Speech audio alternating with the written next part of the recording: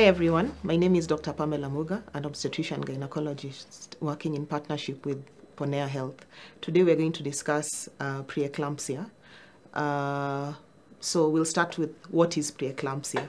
So preeclampsia is a disease that occurs in pregnancy, and it causes an elevated blood pressure in pregnancy.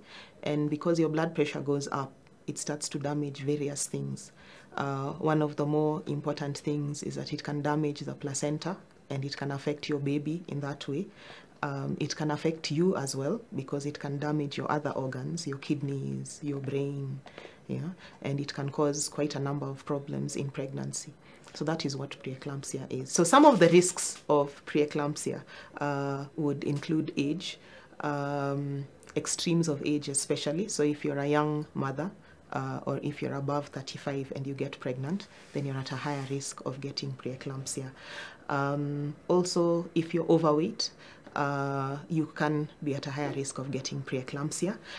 If you have any medical conditions, so any issues with your blood pressure, if you have issues with diabetes, then those are things that might predispose you to preeclampsia.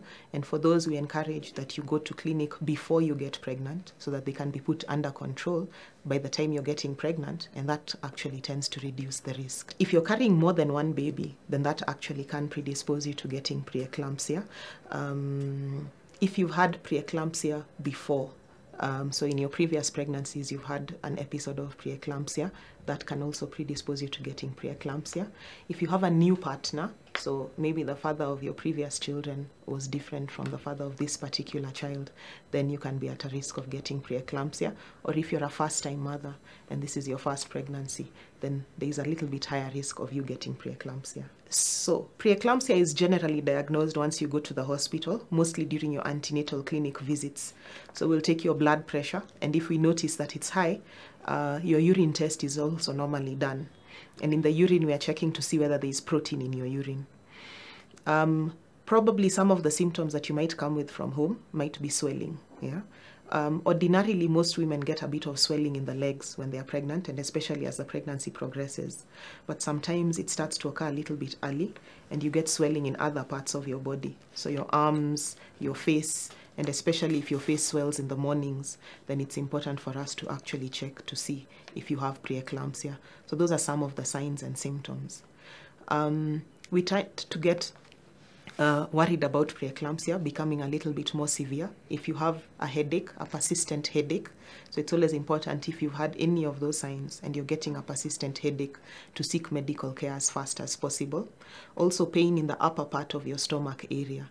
So if you're feeling pain in the upper part of your stomach, you have that swelling, then it's important to go to hospital immediately. Sometimes you may actually get difficulty seeing. So if your vision is affected and you're pregnant, just go to a hospital and have that checked as well. So those are the signs of severe preeclampsia, which are quite dangerous. In terms of treatment, there are various treatments that are available.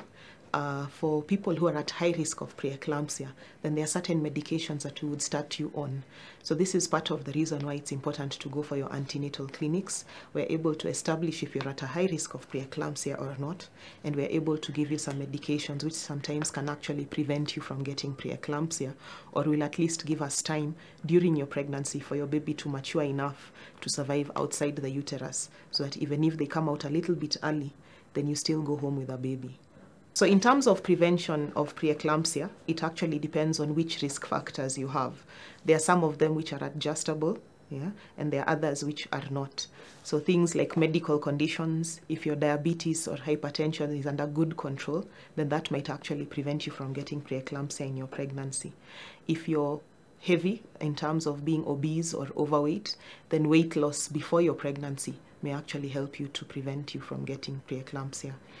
But there are some of them which we cannot adjust. If you're a first-time mother, we cannot adjust that. If you're a little bit older or a little bit younger, then we are not able to adjust that.